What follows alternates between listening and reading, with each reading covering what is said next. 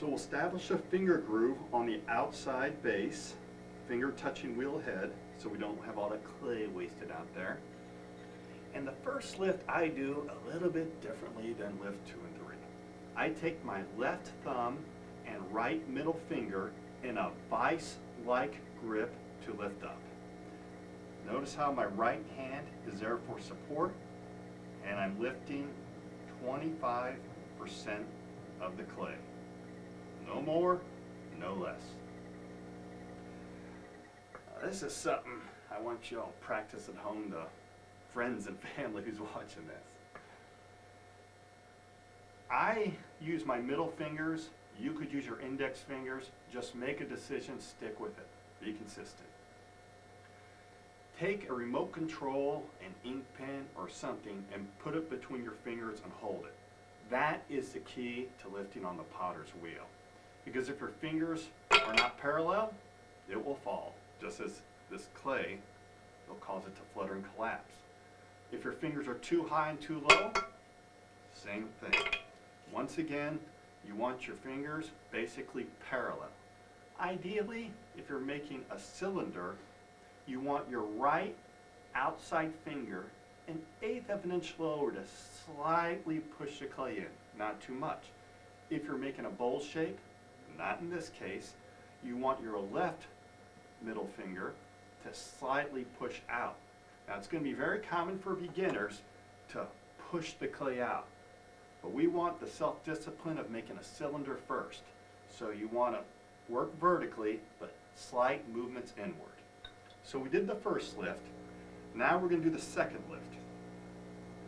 Once again, my middle finger's the longest, these fingers for support, and I'm using my fingertips. The clay is hitting off my fingertips like this. I don't want anyone using the edges of your fingers. You can make a 6-inch pot with that, but to limit you on down the line when you make taller forms. So only use your fingertips and their tactile receptors. Avoid edges. Wet hands, lubricate pot. Step 4, part B.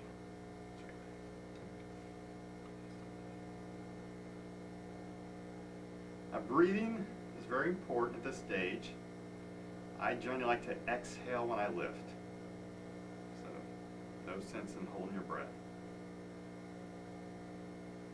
Okay, and before I do the third lift, I want to show you a rib.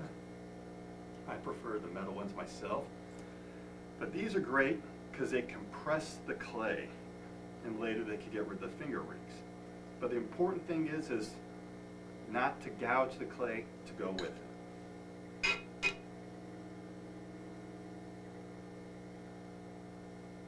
All right, now we're going to do the third and final lift.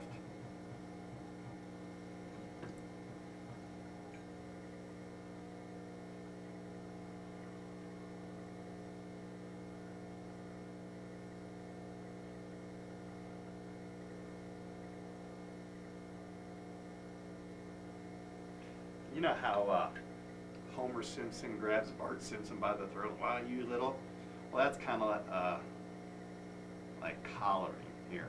So you can also give the piece a nice shape later on, which I'm not going to show you today, because today it's all about the cylinder. So I'll just get rid of those little finger rings there. Have positive and negative force. The clay is pushing in, left hand is on the inside for support.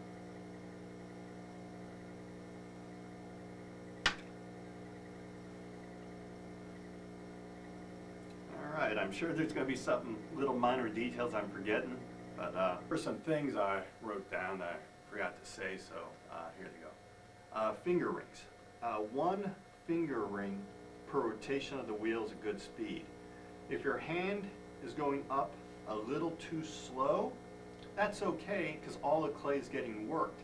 However, if your hand moves up too fast, not all the clay is getting worked evenly, and that'll be a lumpy pot. A lumpy pot is good later on, but not at this time. And I don't want you to play it safe. So you get a only say 1, and that's a final one of the day. So every time that you're practicing, you practice until the piece collapses, Then you cut it open with the wire tool and observe it. See, it's all based on cause and effect. Your hands are the cause, and this piece is the effect. Because even if you're in school, you're not going to have some teacher looking over your shoulder every moment. You're going to have to learn some things yourself. So just learn why the piece collapsed, and you can learn from that. And let's trim the pot up a little bit. We'll take the wooden tool with both hands, both elbows on my thighs, trim at a slight angle. Then we'll take the wire tool, stretch it out, wrap it around your fingers, make it nice and snug. You don't want any slack in it. Nice and snug. Start away from the piece.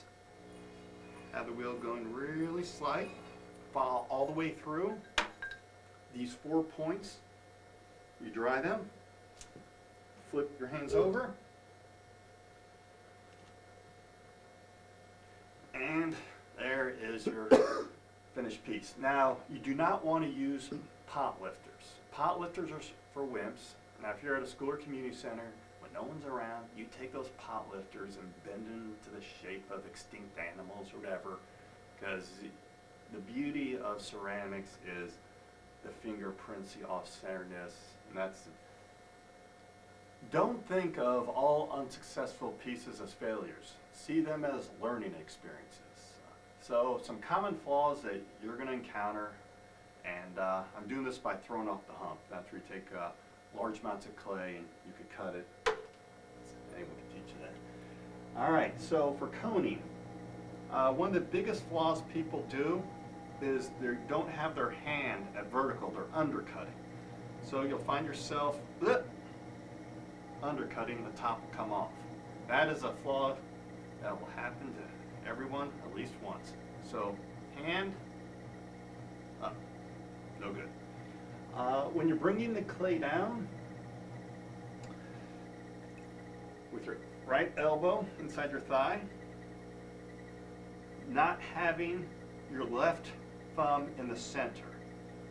Sometimes people have it veer off and the clay will not be centered. Always keep your left thumb in center. Even if you're doing the karate chop method or something else, always stay in the eye of the hurricane. Establishing the hole. Some beginners will do it with one hand.